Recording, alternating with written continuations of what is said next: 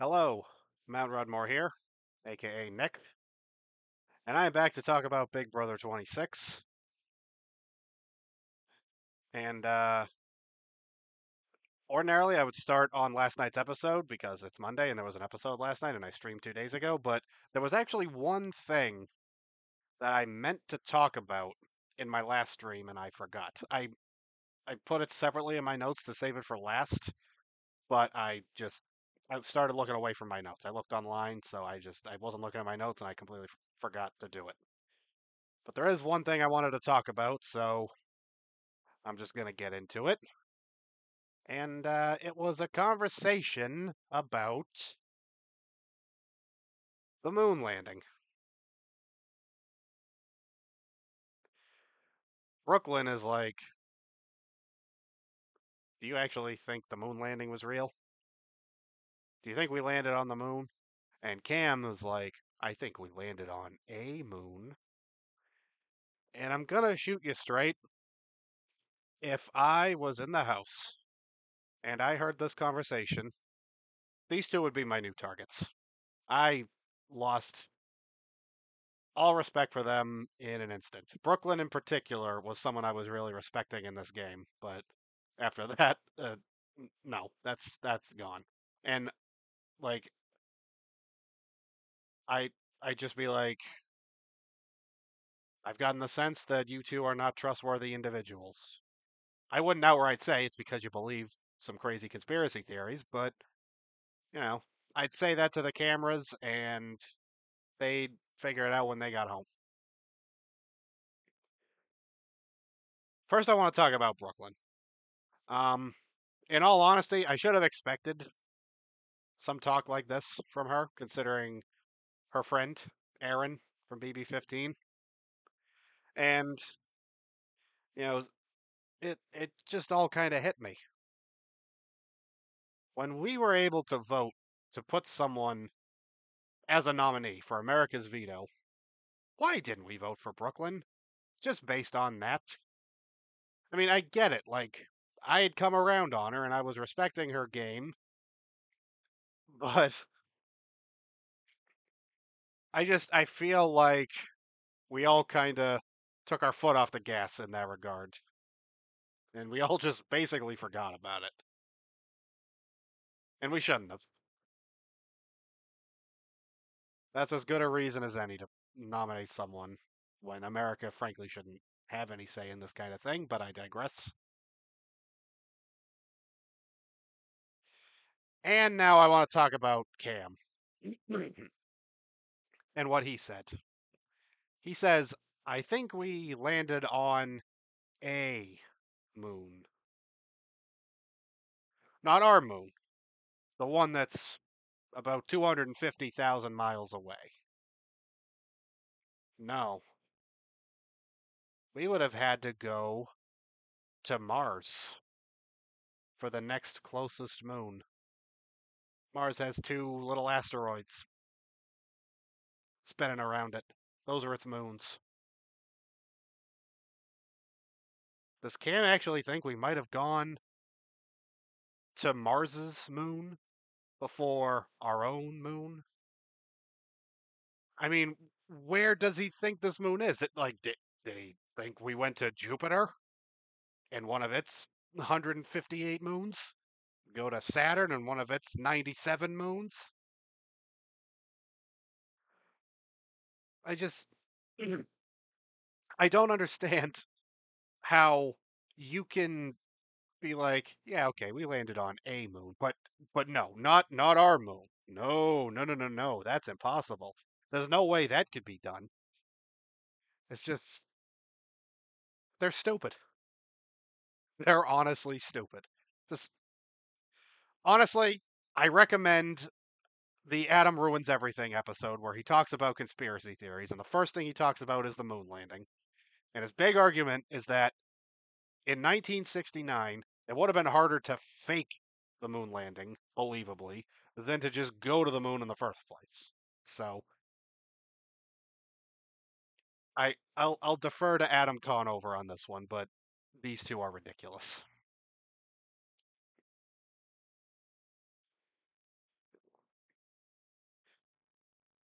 Anyway, I'm gonna keep talking about the show. Normally, I'm gonna talk about them whenever they come up. Although Cam doesn't really come up too often because what's he doing? But just know that anytime I do talk about either of them, just know there's a subtext of a severe lack of respect on my part for both of them. All right. But yes, last night we did have an episode.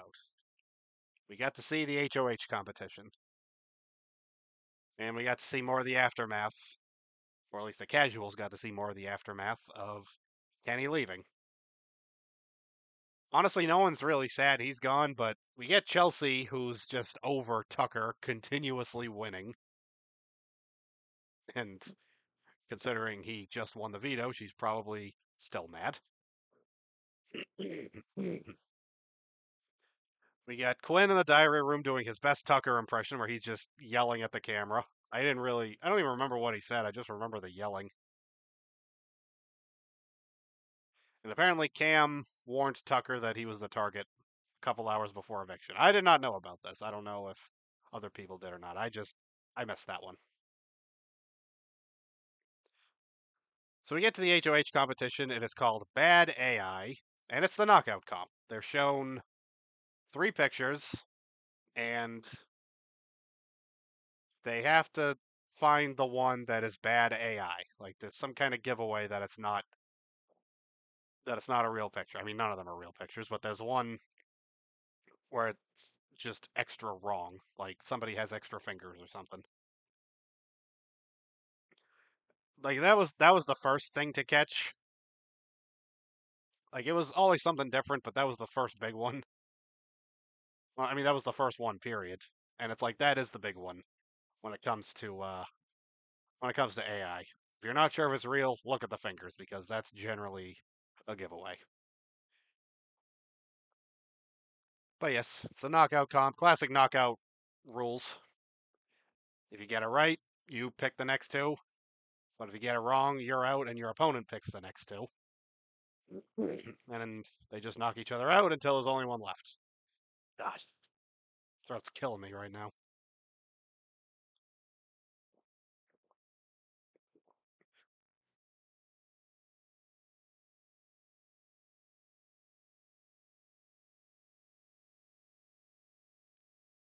Sorry about that. Okay, so the first two are drawn at random, and it's Cam versus Hemo. And this is the one where it's just, hey, look, there's Pooch, but he's got like 7 fingers on each hand. So it was Pooch. Good old Pooch. So Cam wins this one. He gets it right. So he picks the next two, and he chooses Quinn and Tucker. Quinn buzzes in first, but he's wrong, so Tucker wins the round. And Tucker picks Chelsea and, to my surprise, Angela. And Angela wins. She picks Rabina and Brooklyn next. And Brooklyn gets it right. Brooklyn picks Angela and Mackenzie. Angela wins. And she picks Brooklyn again, which becomes a point of contention later. She picks Brooklyn and Leah. And Brooklyn is on to her. And Brooklyn gets it wrong, so Leah advances. Picks the next two. She picks Cam and Joseph. Cam, once again, gets it right. And he picks T-Core and Tucker. And T-Core gets it right. And she chooses Angela and Leah. And Angela wins again. Angela's really cleaning up this competition. And considering they're all targeting her, then that's pretty good for her.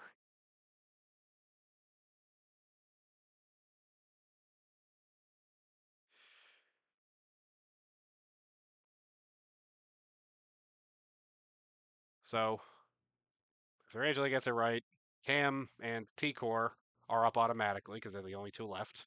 Cam gets it right. That's Cam versus Angela in the final round. And Angela wins, as we all knew.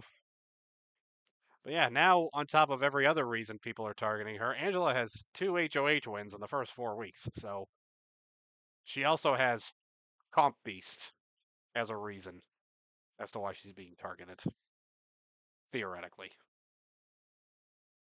So we get the Angela versus Brooklyn segment. It's very cringy. They both are just really over each other. Angela's like, "Is this high school?" And I'm like, "You tell me. You're the one who's been acting like a teenager since the beginning."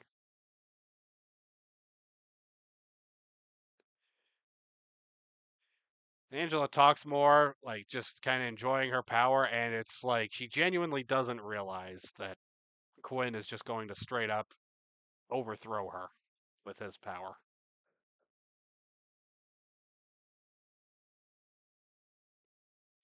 We get a Tubina segment. Tucker and Rabina are shown getting all up on each other. Then we get an Angela Quinn conversation, and talked about this before, where Quinn kind of gives up more info than he should have. Like he's trying to get info out of Angela, and he just gives up more info. And she's like, "Who's your hard no?" He's like, "Emo. Who's your second and third hard no?" And honestly, like, I mean, Quinn wasn't. Quinn was like, "Whoa, whoa, whoa."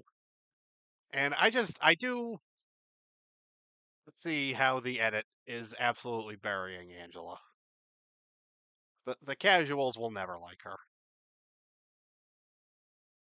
This segment did not make her look good, even though technically she got more info out of Quinn. So if we want to get technical, she kind of won this confrontation. But they didn't depict her in the best light. But they made this conversation seem like that was Quinn's trigger to decide to use his power. It wasn't. He had decided long before.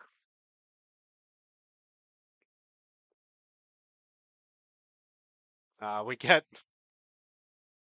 the part where Brooklyn's going into the closet and she opens it and Chelsea's in there and scares her. That was pretty funny. And Brooklyn deserves it.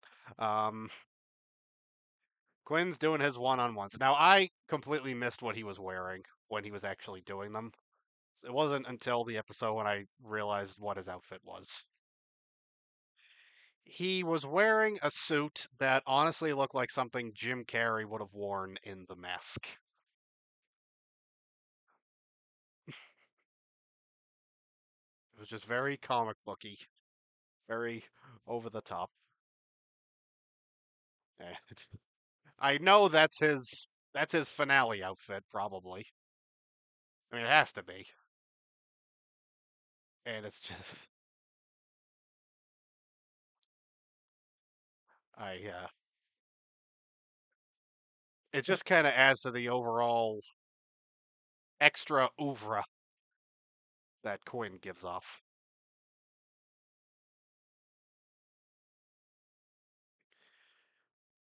Then Quinn activates his power. Everyone's called to the living room. Angela has a deep fake, and she's like, "That's not me." And it's like, yeah, everybody knows, Angela. You don't have to play it up. And on top of that, Quinn explains afterwards that, like, his reasons for nominating people. And by the way, it was Cedric, Tucker, Mackenzie, in case you forgot. Cedric volunteered.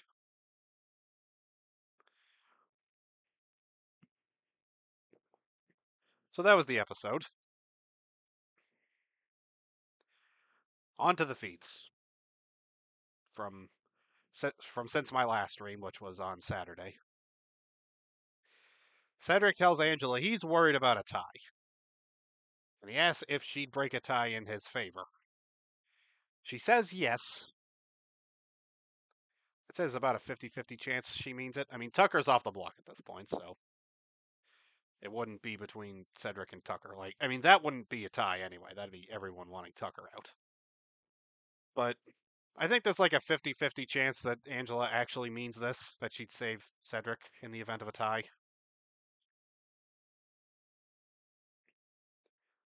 It's just, I don't believe a word out of Angela's mouth anymore. And it's not even that I think she's lying all the time, it's that I think she's just wrong a lot. And I think even if she means it when she says she'll save Cedric, she might forget that she meant it.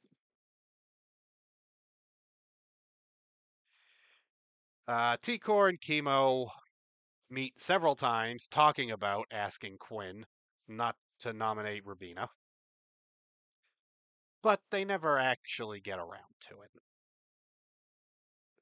And they don't even do anything in an actual conversation with Quinn where he suggests working with Leah again. Like that was their moment, I think, to actually say, "Hold on, let's not. We got to tell you some stuff about Leah." I think that was the moment. If the moment hadn't passed already, then that was the moment.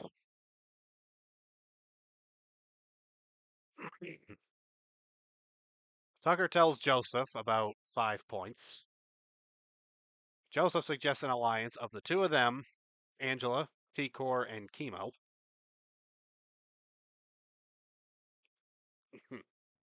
That would be something. I don't think it would ever happen. I don't think T-Core and Chemo are that interested in truly working with Tucker. I think they just find him a little too chaotic. Quinn guarantees to Joseph that he can win the slip and slide competition.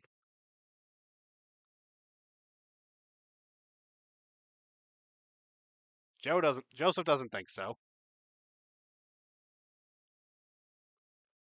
because he's only 5'6", and well, Joseph says that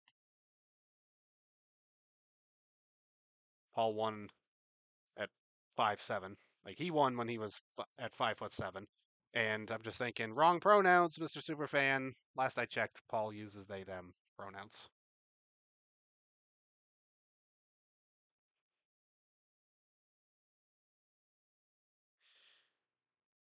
I think I might have worded that wrong, to be perfectly honest. I I think I didn't write it correctly in my notes.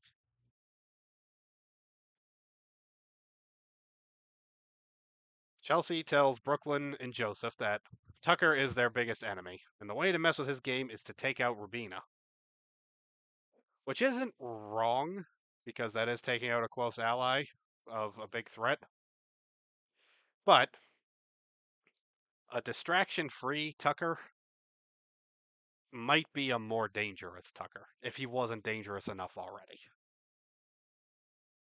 Like, then Tucker is just coming for everybody. So,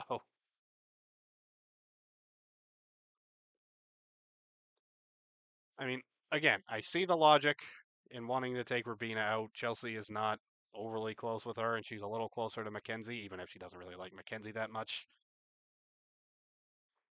So I don't know. I think there's pros and cons to both.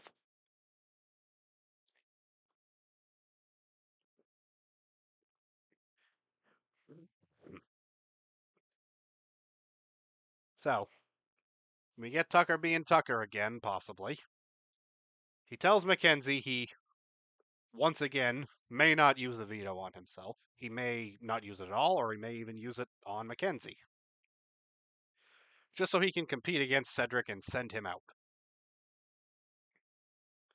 First of all, Mackenzie would go over Cedric if she's nominated next to him. In fact, even over Rubina, Mackenzie is not a guaranteed survival. Like, that conversation would be had many times leading up to the eviction. On top of that, Tucker told Angela and Rubina that he would say he wasn't going to use it to see if that information spread. And, like, I hope that's the case because there's only so long you can play like this until your recklessness catches up with you, Tucker.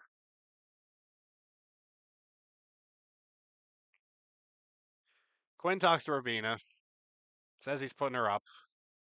He's like, I'm sorry. But he says Mackenzie is the target. She asks if there's anyone else he could put up, and of course it could have been Leah, but T-Core and Chemo are just playing a little too passive. They just haven't pushed as hard as they could have. Rabina does a cam talk where she's hyping herself up, saying, I got this. If Taylor could survive the block, I can. Okay, let's calm down a little bit there, Rabina. Taylor was nominated 3 times in the first 4 weeks. You're on week 4, and this is your first time. So let's just chill a little bit. I mean, I saw Taylor coming out and being like, you know what? If someone uses my story to give themselves confidence, then good for them. And, fair point. I'm just saying, you know, don't go fully comparing yourself to Taylor yet, Rabina.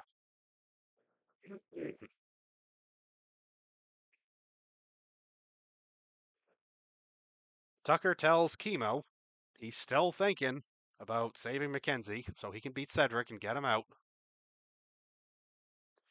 I figured he was probably still lying, but I'm starting to think, I guess you can never really tell with him. Then he tells Angela, who, by the way, is his closest ally at this point, he tells her he can beat Cedric in the arena. So now I'm thinking this is starting to get serious. Angela pleads with him to just use the veto on himself. And Tucker's like, I mean, it's just an idea, it's just an idea. Quinn and Brooklyn talk. They agree that Mackenzie is the target and Rabina is the backup. So Quinn's the one. Quinn's the HOH for all intents and purposes, and Brooklyn is probably the most influential person in the house. So if they're saying Mackenzie's got to go, then I think Mackenzie should really start hyping herself up to win the AI arena.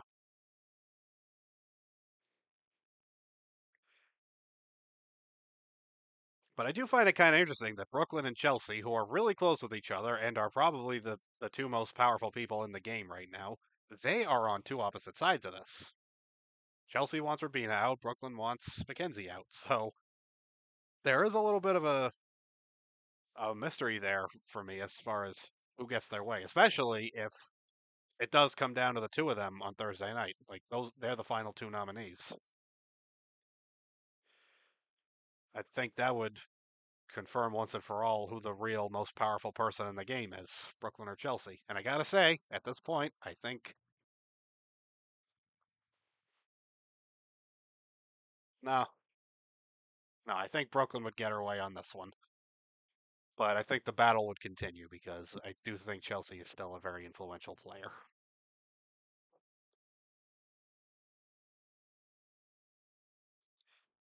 Quinn asks Tucker, "What do you want to do with the veto?" Kind of an insane question to ask the person who won the veto, but it's Tucker. Tucker says he wants to finish what he started and battle Cedric in the arena. And Quinn tells some people that Tucker just may not use it.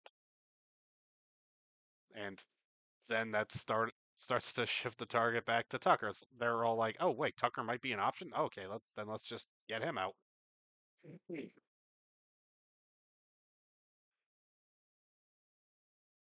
Rabina asks Tucker what happens if it's her versus Cedric on the block at the end of the week. Tucker says Cedric leaves. As entertaining as Tucker is, it's hard to deny he has some pretty bad game reads because Rabina is 100% leaving over Cedric. Nobody wants to take Cedric out. And I think it's probably too late to even start that conversation with the momentum that's been made for both Mackenzie and Rabina. Like that battle is still ongoing, so I don't think there's room for for Cedric consideration. Just saw I had a hair sticking up like alfalfa.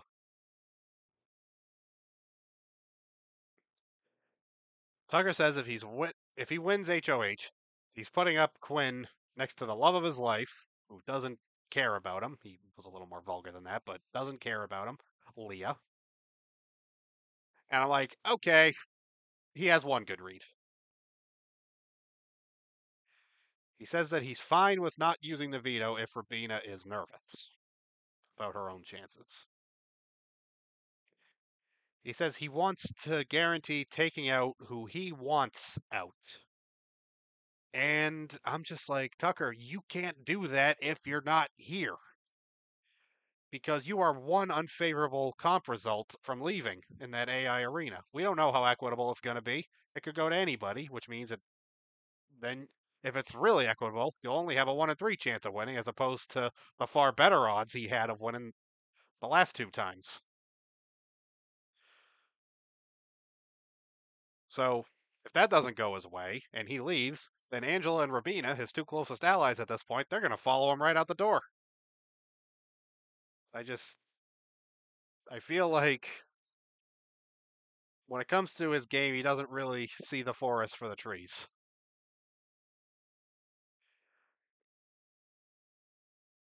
He doesn't realize just how many people would be impacted by his increasingly chaotic decisions.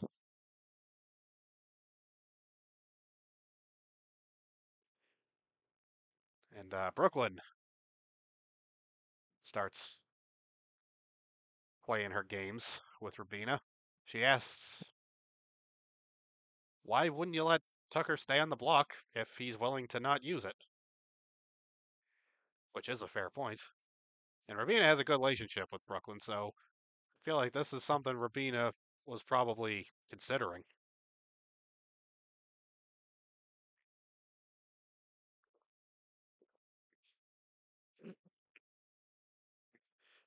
T-Core tells Kimo that if Quinn was really for their alliance, the Visionaries, their final three, if he was really for their alliance, he would have put Leah up. And again, they weren't exactly assertive telling him to do that. And again, T-Core has all the ammo to bury Leah to Quinn.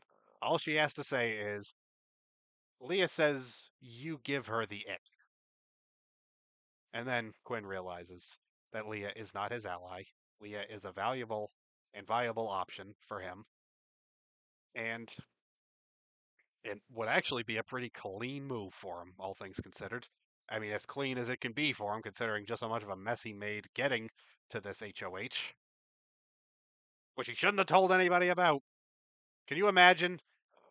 Like, I was last night seeing Deepfake Angela. I'm just thinking, how great would this have been if nobody knew about it, or at least if not everybody knew about it?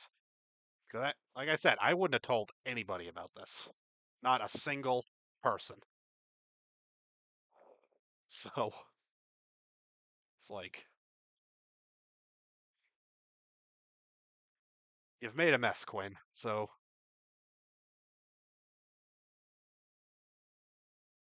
why not find a way to get less blood on your hands at the end of this week? Because no one will care if Leah leaves. Not even Mackenzie at this point. They're not close with each other anymore. Leah is just there.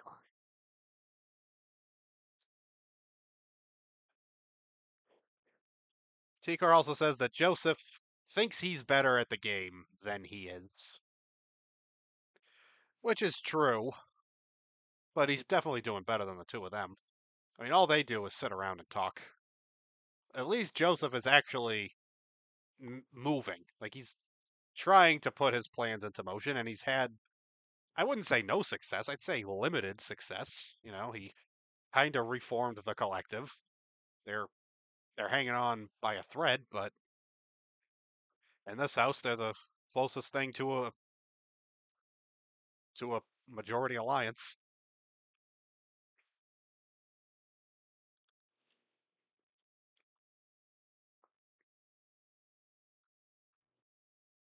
There was there was some water in this part, and when I took a sip, it went up my nose.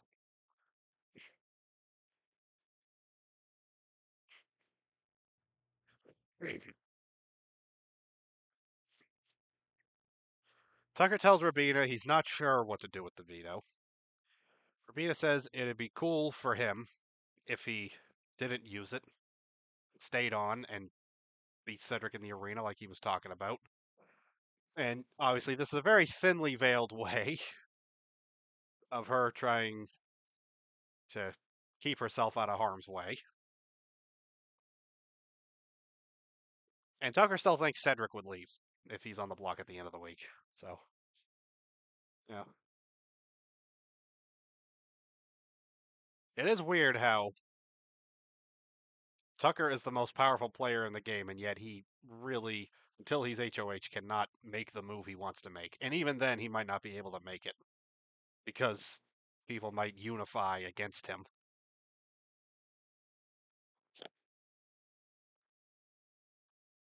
Sorry, it's still there.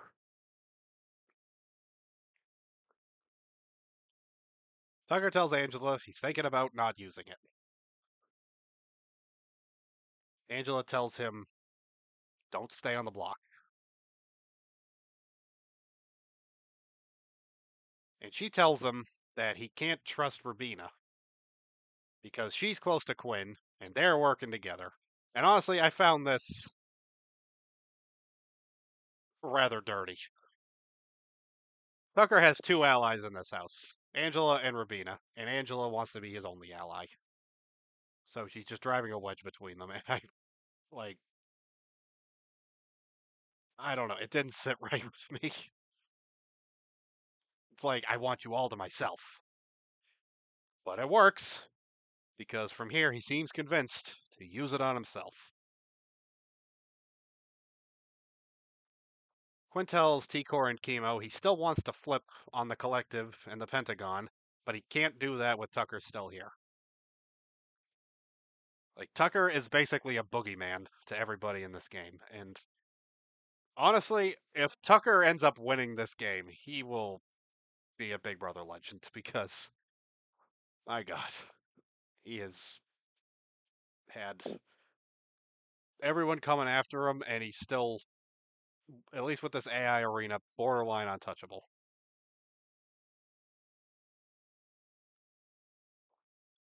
I still think as soon as they can properly backdoor people again, the AI arena's gone, I think that's when they're going to get Tucker out, or at least try to.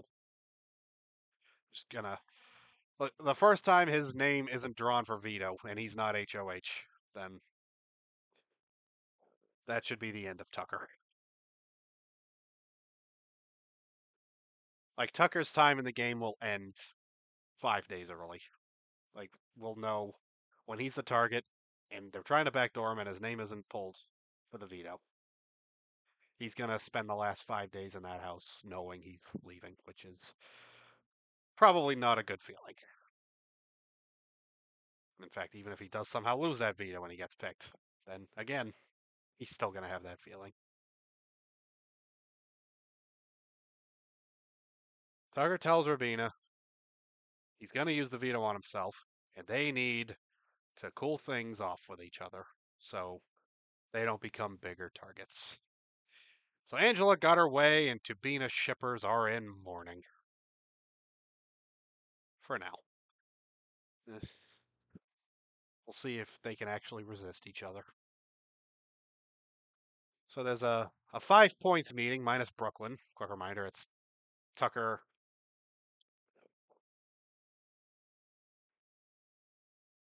Sorry, Tucker, Rabina, T-Core, and Chemo. And Brooklyn, but again, she's not here.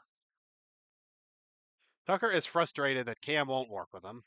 He's frustrated that Quinn is a snake. He tells them he won't tell Angela about 5 points.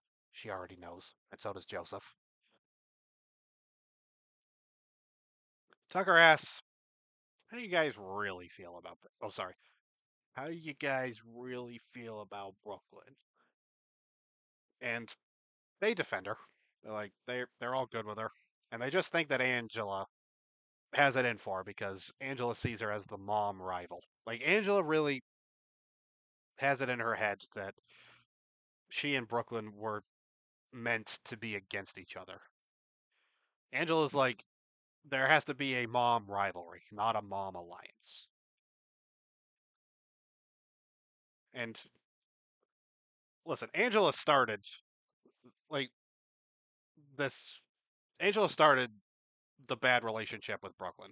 When it comes to Angela versus Lisa, at the end of the day, we don't really know. But Angela versus Brooklyn, Angela definitely started it. Angela doesn't like her. She thinks she's her rival. And so now Brooklyn doesn't like Angela. And with Brooklyn, it's mostly just because she's chaos.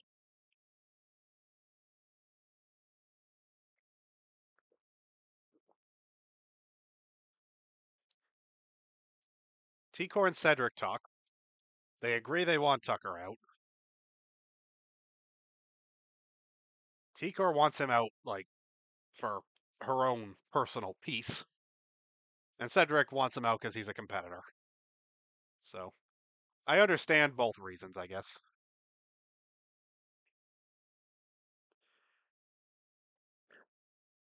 Chelsea thinks that Tucker won't use the veto on himself. So, this is an instance of Chelsea maybe being a little bit behind, finally. She's usually on top of things, but this one she really kind of. She's in the wrong here. So, I'm thinking there might actually be some surprises on this thing that shouldn't surprise anyone. A nominee won the veto. Why are we debating? Why are we unsure if they're going to use the veto on themselves? This is this is what Tucker has done to Big Brother.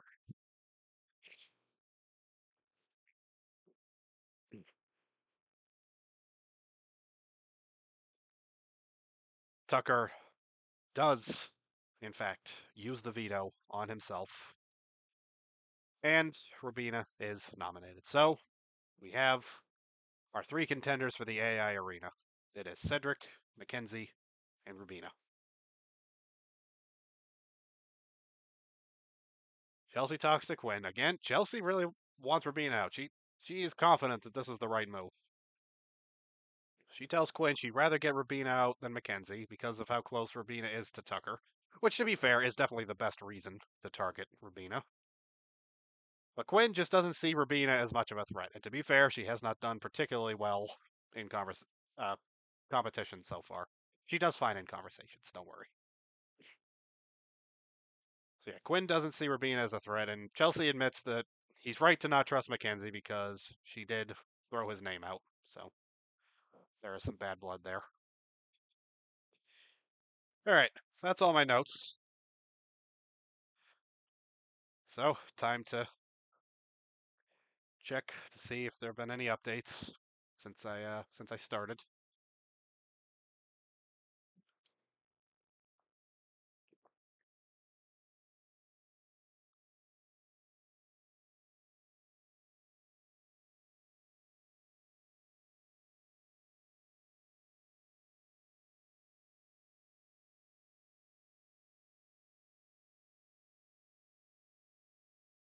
All right, nothing on my main timeline other than Cat from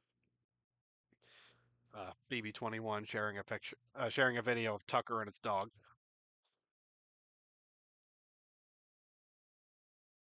Tucker shouted out his dog many times.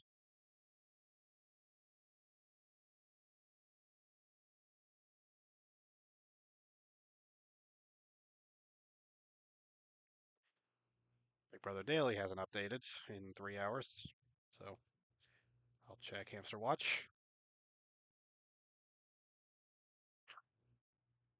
It has been kind of a slow day so far. Like when was looking at Hamster Watch earlier, they just said just a lot of random chit chat today.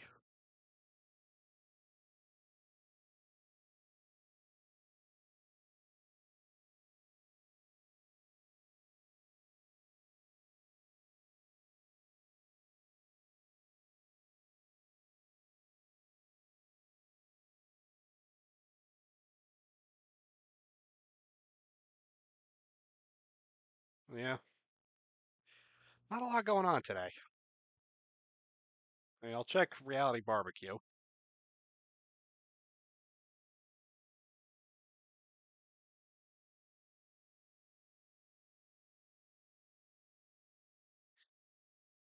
Hashtag? Anything on the hashtag?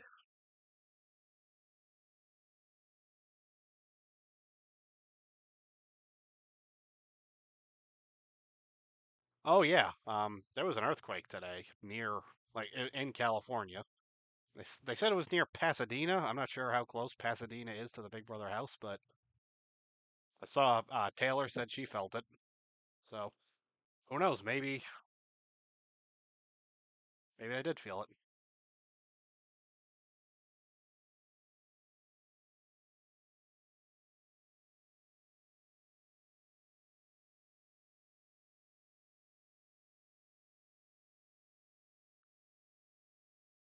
Yeah, slow day.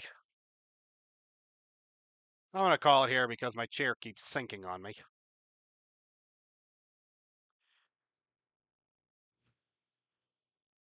All right. Thank you for watching. Thank you to my one viewer for watching. Uh, you can follow me on Twitter at Nick Grimes YT. I have links to my Twitch channel and my YouTube channel there. I post all my streams on YouTube, so you can catch up if you missed any. And that's all I got for this stream. I'll see you next time. Don't forget, tomorrow, Tuesday, there's a special extra episode where Jag Taylor and Cody Cauliflower are going to talk about the drama of this season so far, and also Ainsley's new twist is going to be revealed. So I've decided I probably need to watch this episode, even though I'm not particularly looking forward to it because I only like one of those three winners. But yeah, I'll I'll watch it. I might I'll probably talk about the twist at least. But yeah, that will do it for the stream. I will see you next time. Peace out.